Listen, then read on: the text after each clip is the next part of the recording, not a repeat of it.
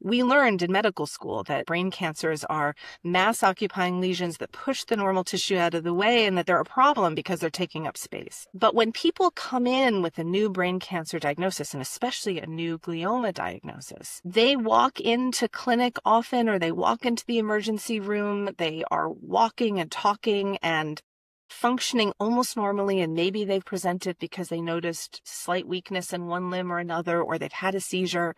But then you do an MRI scan and you realize that 3/4 of their brain is involved with this cancer. Wow.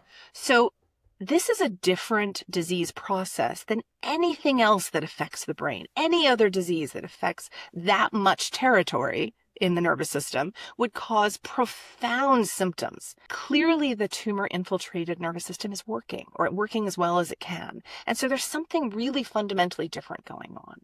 Now we understand that that is true because the cancer actually needs the function of the nervous system.